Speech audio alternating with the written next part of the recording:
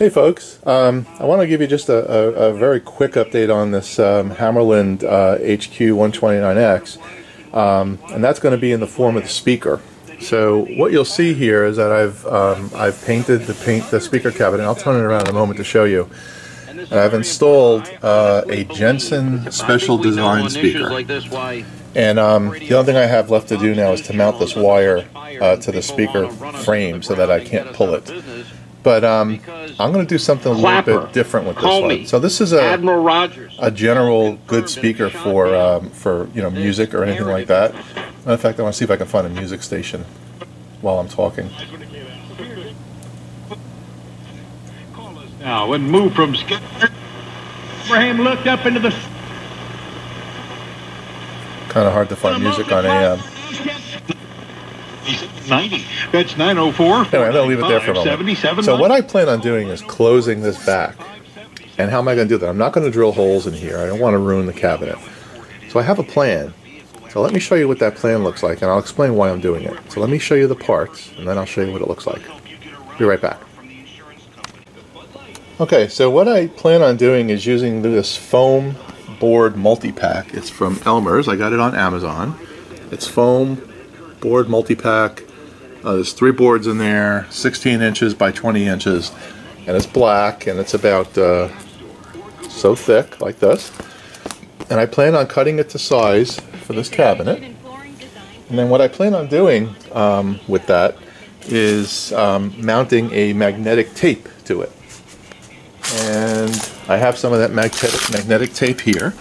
Again, I got this on Amazon. It's the Fasten magnetic tape 1x10, and it's got an adhesive on one side, and you could actually slice it in half and use half of it.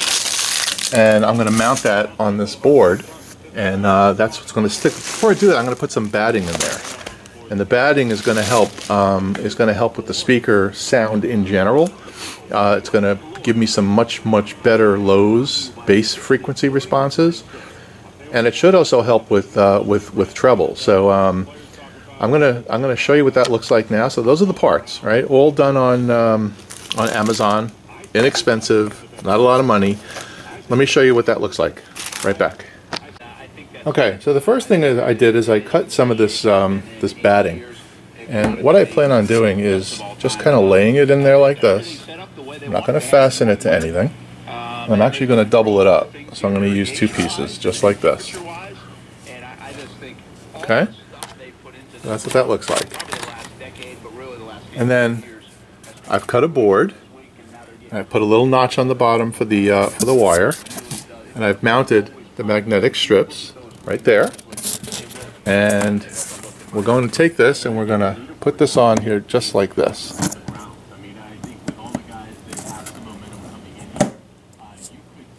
Okay, so let's turn it around and we'll see what it sounds like.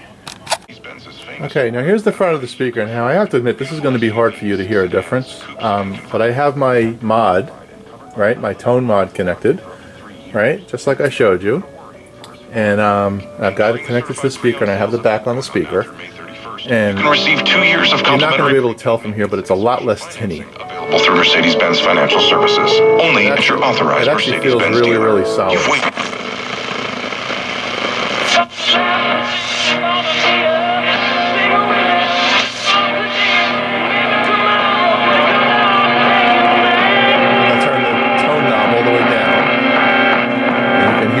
Knocks the treble off the top. Bring it back up. 96.9, the Eagle, Jacksonville's classic hits of the 70s, 80s, and more. Both New Balance stores have a full stock of running, walking, baseball, cross-training, and tennis shoes. You'll find sizes 5 to 18. And the reason why I like that back on there is a few reasons. One is that it actually does project the bass. I mean, you can't see it hear it on the camera, but even when I have this up like this, I'm feeling that that bass coming at me, which is good.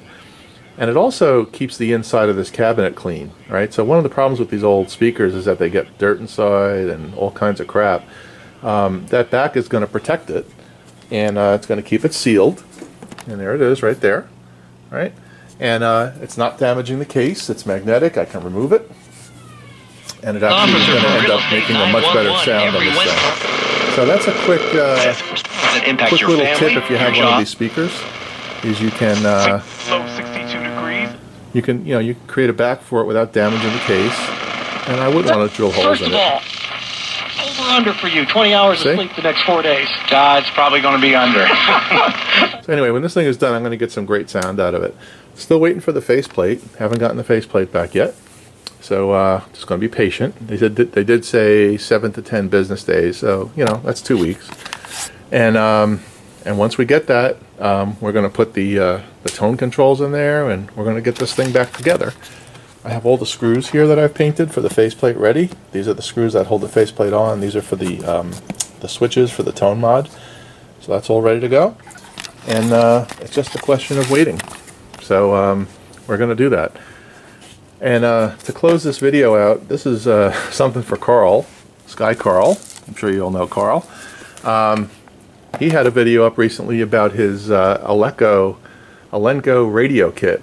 And I told him that I was going to buy one of these and see how it worked and what I can learn from it. And I'm going to do this one as well and create a video for it. And the reason why I like this is, I work on AM radios, but I don't quite understand the whole AM mixer and oscillator thing, and the second detector, and I just don't understand that stuff completely well like I should. So I'm hoping that this radio, when I put it together, will be true to form as Carl stated and not work, so that I have to troubleshoot it. So this will be a project that I do in a future video. I am going to be away for a bit, so you probably won't see anything from me for about 10 days or so. You definitely won't see the front faceplate of this until the week of the 22nd. So this will be the last video that I put up for a bit of time. But I wanted to show you all about that tone mod, and and also the back cover for the speaker. And when I get this thing all put together and I get some decent music, I'll show you what it sounds like with the cover and without the cover in the back, and you will hear a difference, I think. So anyway, short video for today. I hope everybody's doing well. It's been beautiful weather here in Jacksonville. I think we're up to 90-something today. We've had a lot of smoke, though, because there's a lot of fires around here. Very, very dry. And we're having a lot of smoke, smoke from the fires that are burning around. So anyway, that's the story, and I'll see you guys later. This is Ron.